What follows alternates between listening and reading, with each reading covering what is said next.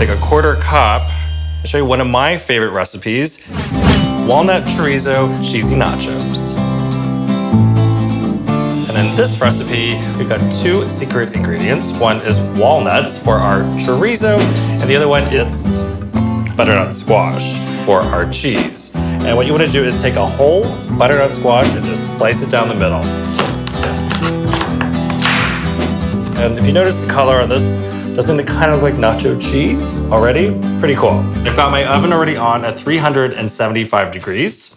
And into the oven it goes for about 30 minutes until it's really cooked through. I've had one already in there that's been cooking. It looks really, really good. So I'm gonna let it cool down. For our walnut chorizo, soak about 1 cup of raw walnuts in just really, really hot water. What this does, it softens up the nuts so that it can resemble sort of the crumbly texture of a meaty chorizo. And after about 10 minutes, you just drain it. I'll put it on my cutting board, and I'll just give them a rough cut. So into a saute pan, I'm using avocado oil. Warm them up, give them some color. We need 2 tablespoons of our Mexican seasoning. Then we need 1 tablespoon of tomato paste.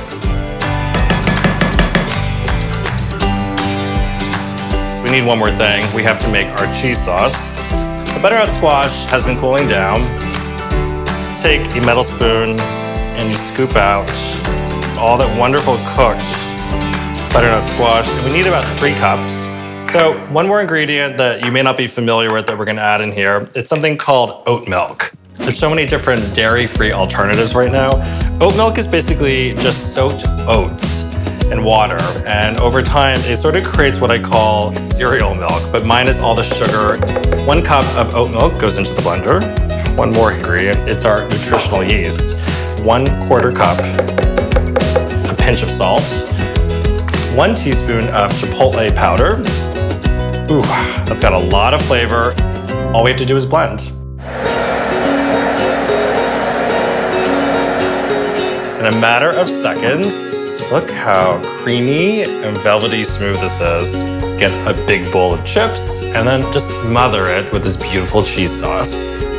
What I really love about this recipe is that the cheese sauce never really congeals, so that the first bite is as good as the last one. Our chorizo crumbles, and sprinkle them right on top.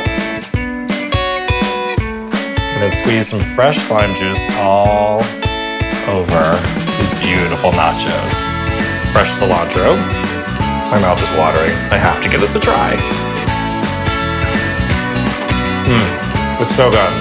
There's crunchiness, there's creaminess from that cheese dip, a lot of spice from that chorizo. Oh, it's so delicious, so nutritious. You have to make this tonight.